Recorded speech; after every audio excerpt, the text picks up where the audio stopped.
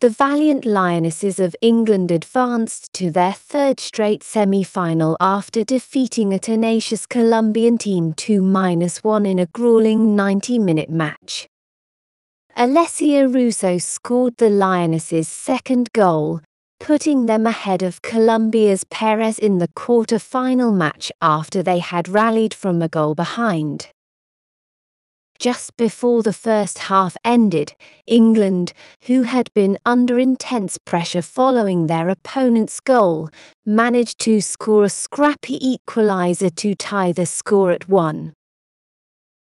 In the fight to go to the semi-finals, Colombia destroyed supporters' hopes to take the lead against the Lionesses in the waning seconds of the first half, and it happened after England was jeered by the opposition crowd during their quarter-final encounter on Saturday. However, England persevered to maintain their advantage in the second half, and they will now play Australia at home in the semi-finals in an effort to reach the World Cup final for the first time. Fans of the Lionesses cheered them on as Wiegman led her team to victory in 90 minutes, helping them to keep their dream alive. After the win, England players were spotted comforting and exchanging jerseys with some of the distraught young Colombians. The Prince and Princess of Wales thanked the Lionesses for their historic victory and wished them luck in the semi-finals in a tweet. "Well done to @Lionesses for their valiant victory." In anticipation of the Sarina Wiegman's Lionesses against England World Cup quarter-final match, enthusiastic England fans assembled at Stadium Australia in Sydney waving flags and donning red and white face paint. With an early rush at England's goal, the Colombian squad made a rapid start to the game. The Lionesses were met with booing and jeers by Colombian supporters, something German players had previously said was a contributing factor in their last 16 defeat of the team. Alessia Russo came agonizingly near to scoring in the first minutes, but their progress was halted when a Colombian injury necessitated an immediate substitute. Carolina Arias appeared crushed as she sobbed in agony and sadness while watching from the sidelines. The Lionesses seized early command of the game while maintaining their composure and coming off as much more assured than they did in their last 16 match.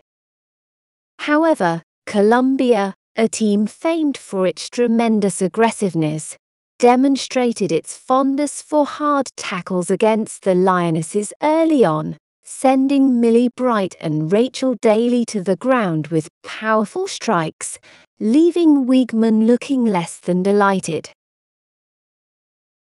The game's opening corner was superbly taken by England, but Daly was denied an early lead in the 26th minute by a spectacular stop.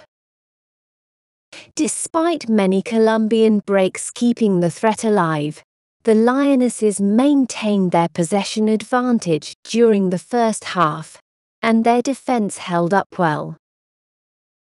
However, as England's adversaries put more people in the area, they started to appear more and more threatening, until a brilliant goal gave them the lead. In the 43rd minute, a curving shot was narrowly saved by custodian Mary Earps, but the squad rose to the challenge and came back with an impressive display of pressure. However, a fantastic effort by the Lionesses led to a wave of persistent pressure that ended with a goal by Lauren Hemp, levelling the score and rekindling the team's optimism for advancement. When Colombian custodian Catalina Perez botched a dive, she profited by letting go of the ball and allowing the midfielder to score. After the break, England came out confidently and continued to put pressure on the Colombian players. Colombia was making every effort to annoy England, but they were powerless to reverse the team's dominance of possession. Georgia Stanway executed a free kick excellently in the 58th minute, but Perez was just in time to deflate English supporters' dreams of a second. The Colombian custodian had minor medical care, but she quickly recovered and was able to continue the game. It didn't take long for England to exert pressure, as star striker Alessia Russo scored another goal. However, their joy was slightly tempered when 20-year-old Natalia Giraldo was given the opportunity to compete on the international arena after Colombian goalie Perez exited the game due to an injury as a second substitution for the team. The Colombian team did not give up easily and came back to exert some steady pressure on the England team. In the 70th minute, Mary Earps once again came to the Lionesses' rescue with an outstanding save that kept them ahead. After star player Chloe Kelly took over for Russo in minute 84, England played deep in their own half for the majority of the next 90 minutes in an effort to defend their lead. England continued to play conservatively for the last 8 minutes of extra time as nervous fans worldwide counted down the seconds. Colombia was unable to capitalize on any opportunities, and England supporters cheered when the game was over. Before the match, supporters stood with St. George's flags in front of Sydney's iconic Opera House in anticipation of the Lionesses' match against a team ranked more than 20 places lower than them. The Lionesses are among the favourites to win the competition in Australia, which would build on their triumph at Euro 2022 last year. Due to Lauren James' two-match suspension for stamping on Michelle Alessie's back, England will be missing their star player of the tournament today.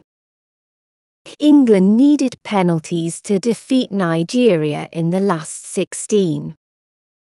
Fans from the UK, Australia, and other countries anticipated that Sarina Wiegman's winning formula would enable England to advance in their pursuit of the most prestigious women's football trophy.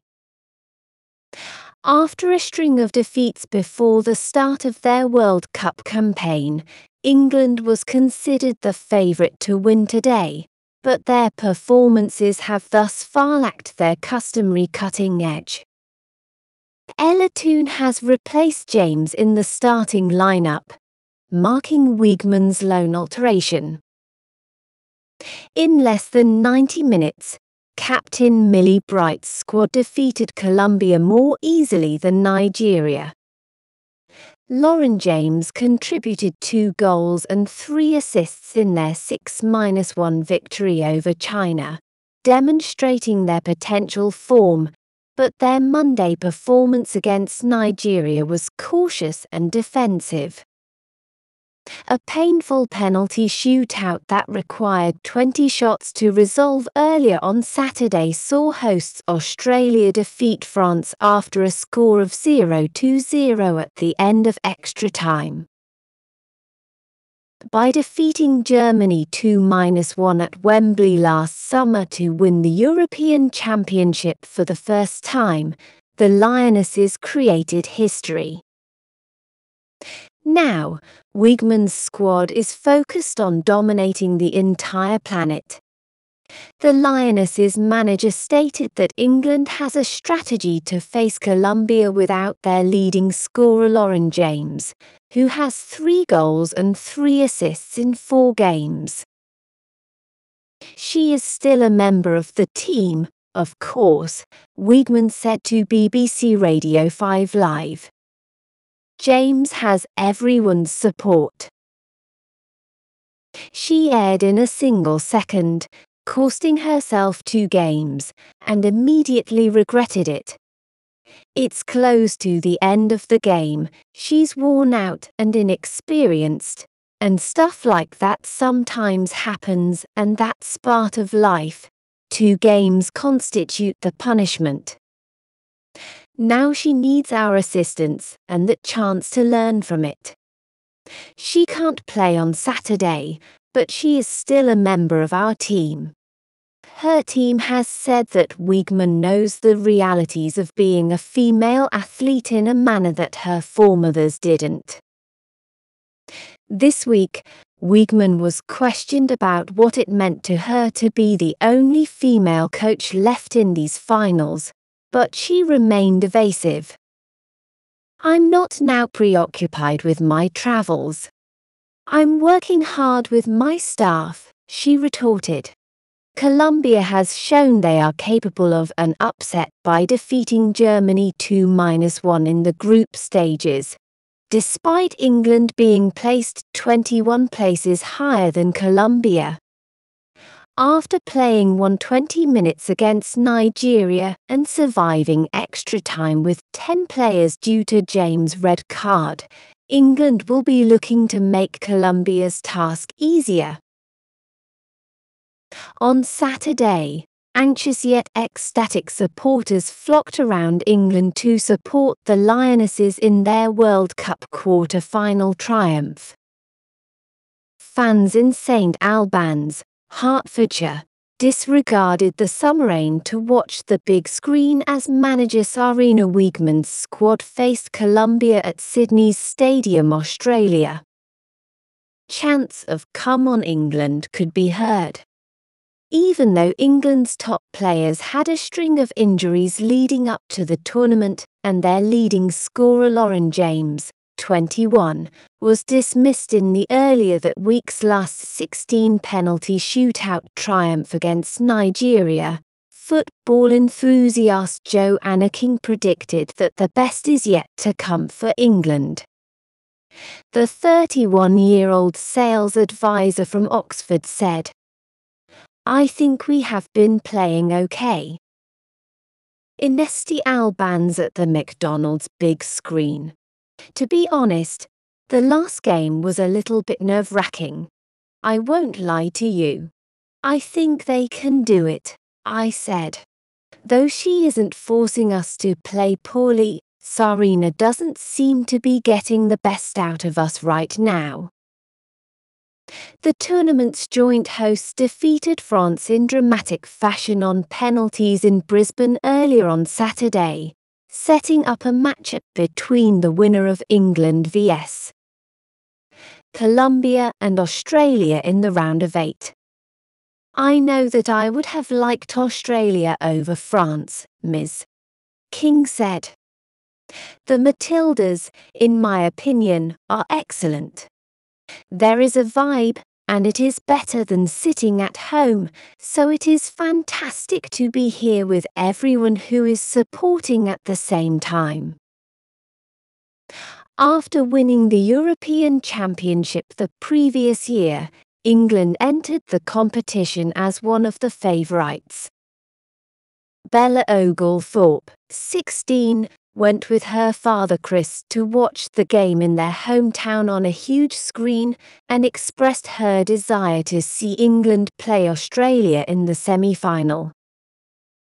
Although Australia does have the benefit of playing in front of their own fans, she characterised England's World Cup performance thus far as mixed, adding, "If we make it to the semi-finals, I feel we have a good chance.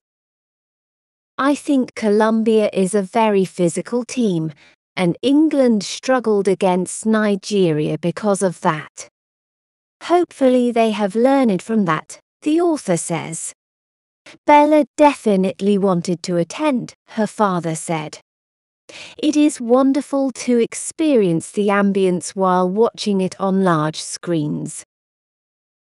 Since the Euros last year, women's football has really grown in popularity and recognition.